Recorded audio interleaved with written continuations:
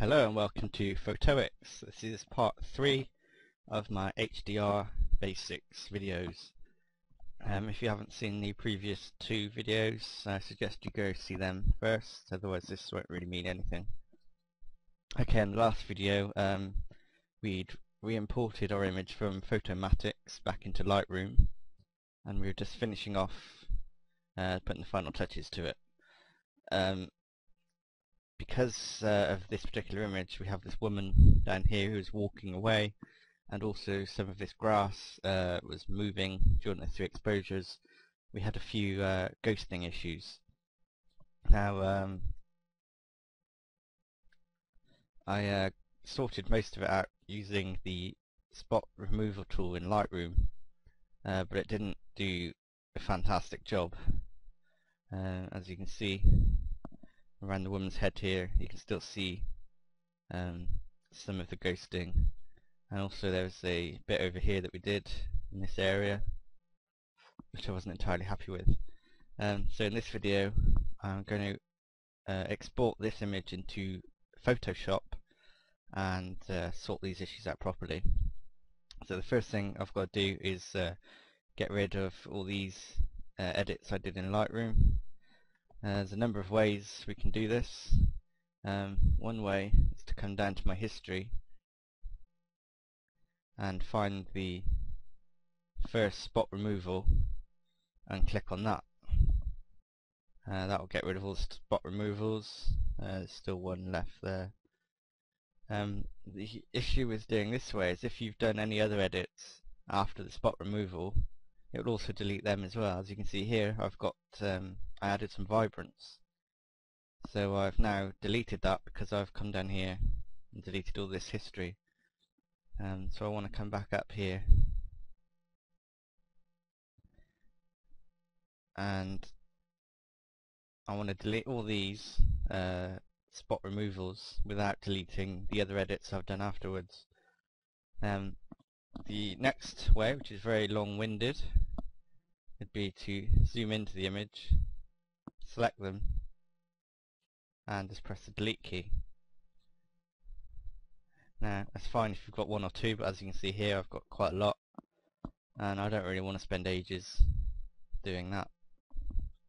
So what I'm going to do is I'm going to come over here, and where it says reset, I'm just going to click reset, and that deletes them all. As you can see, it's deleted them all, and the woman has her second head back, and we've got the big grass smudge thing over there. So that's the easy way to delete all the spot removals. Just go up and press reset, and that'll get rid of all of them. Okay, so now the image is oh, there's one thing I forgot to mention. Of course, doing this reset that way, I've also reset the couple we did up here on these dust spots. So make sure you remember that if you do reset, remember that you may have to redo some of these ones up here. I'll do those in Photoshop to show you how it's done. Okay, so I'm going to export this image now into Photoshop, which is incredibly easy in Lightroom. Just go up to Photo, Edit in, and then you can see it says Edit in Photoshop. So we click on that, and you may or may not get this box. Basically what this is saying is I can edit a copy of this image with all the adjustments that I've done in Lightroom, so that means the vibrance, the clarity, the exposures, all this kind of thing. I can edit a copy of the original file, so that would just be as it was out of camera, or I can actually edit the original file. Of course I want this picture to have all the edits I've done in Lightroom, so I want edit a copy with Lightroom adjustments. So we click on edit. You can see up in the top left here it's preparing the file for editing, and here comes Photoshop, and there it is in Photoshop. Okay, so the first thing that I'm going to do is get rid of these dust bunnies up here. So I'll just zoom in a bit, and I want to come up to this icon here. It looks like a plaster. If you right click on it, you can see all the different options. I want the spot healing brush, and then you just simply place the circle over the bits that you want, and it gets rid of them for you. Yeah, I think that's all the dust spots if I remember. Put one up there. Okay, right, the first bit I'm going to deal with is this bit here. Let's just zoom in a little bit more. The first thing I'm going to do is I'm going to create a duplicate layer. So if I go wrong, I don't have to keep going back and back and back. So I'm going to right click and create a duplicate layer. So that just makes a layer exactly the same as one underneath, which I can go on and edit without being destructive to the original file. Okay, so for this I'm not going to use the healing tool. I'm going to use the clone stamp tool. This looks like a stamp. So we'll click on that, shrink the cursor a bit. Now with this, you need to select where Photoshop samples from. So you hold down the Alt key and you see you get this little sort of target. Now you click somewhere near, or somewhere that's got the same image colours as the bit that you want to clone out. So to get rid of this bit here, I want to click around here, and then I can simply paint. Now you notice there it's kind of created a secondary one. That's because when you're painting, you see this cross comes up next to it. That's the area that it's sampling.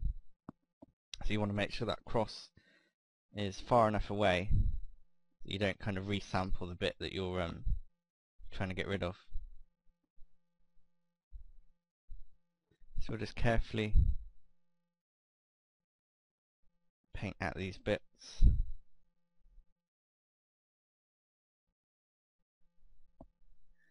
Just got to be careful about it, just do it slowly.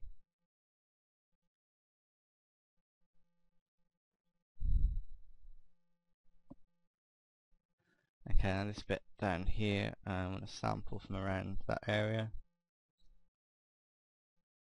What I'm doing is I'm not painting this bit, I'm just clicking the mouse just to kind of stamp, hence the clone stamp tool name.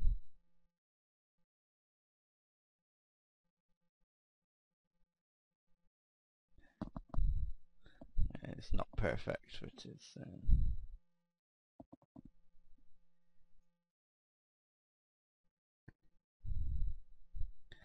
not too bad. I'm just going to get rid of this, the tip of this bit here. I think it's a bit distracting.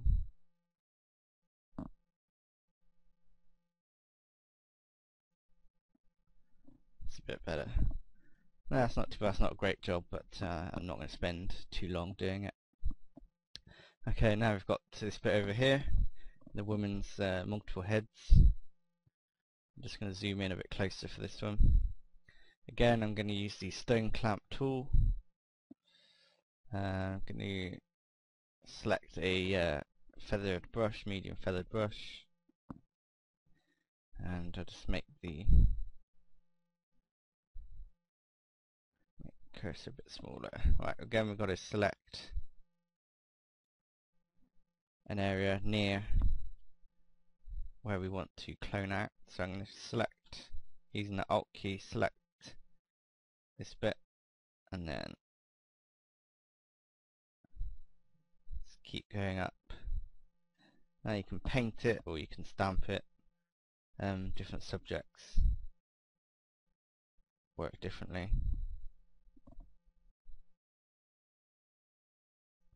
Okay, I'm just going to take the hardness up a bit, because this feather isn't, I don't want it too feathered.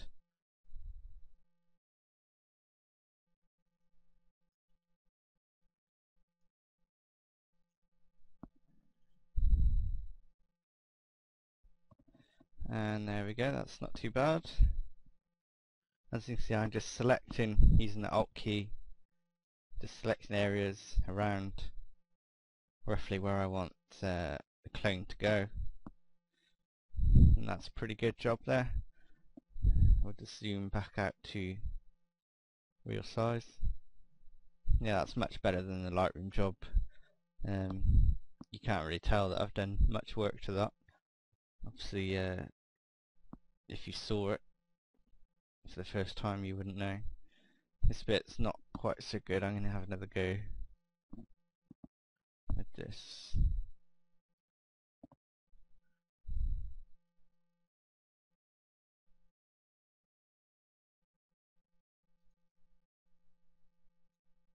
I just made it worse.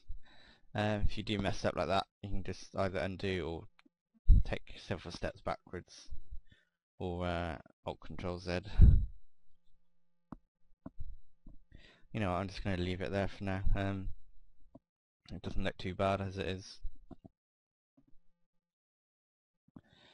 So I'll go back to fit the screen. Now there's a couple of other bits in this image that do annoy me slightly. We've got these blades of grass here, and one over here as well. So what I might do is I might have a go at removing those, again using the stone clone stamp tool. So just make our cursor a bit bigger. I'm going to press the Alt key, I'm going to select some grass just around here, and then I'll just select random areas. And be careful when you're doing this, you don't get copies. As you can see down here, I've got these two blades of grass. They look exactly the same, which looks, obviously you wouldn't get that in real life, so if you get a bit like that, just get rid of a bit. And do the same for this bit here as well.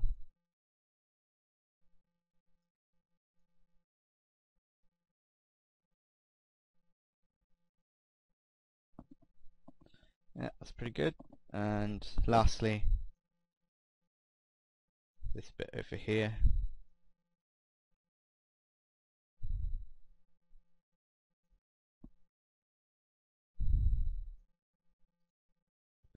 There we go. Okay, so when it exported from Lightroom, it created a TIFF file. You can see the file name up here. So to get this image back into Photoshop now, simply go to File and Save. Simple as that. This will now save that image,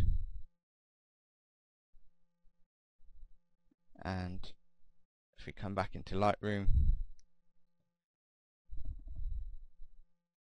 there it is. It's re-imported itself. I didn't have to do anything other than click Save, and it's automatically re-imported it back into Lightroom, and it's also gone straight back into the Develop module. So as you can see now, I've got no spot healing marks anywhere. I did it all in Photoshop. I've got rid of the blades of grass down here that were distracting, and if we zoom in, you see that bit's not so good. We'll ignore that bit. The woman's head is now normal, she doesn't have two heads. Okay, I don't think there's anything else I want to do with this image. One thing you will notice, once you've saved in Photoshop and re-imported, it appears as though all your settings have gone, like the clarity and the sharpening. It hasn't gone, it's saved in the image. By redoing all this, you'd simply add on top, which would take the image over the top, so you don't need to change any of this. The sharpening and everything, it's all still there. Okay, so I've now finished with this image. I go to File, Export. I'm going to use one of my presets I've already done. I think I'll put the watermark up here in the top left. So choose top left and export, and that will then export the image ready for upload into the web or printing. Okay, I hope you found these HDR videos helpful. If you have any questions or want any more demonstrations or anything in particular, please leave a comment or send me an email. Thanks very much.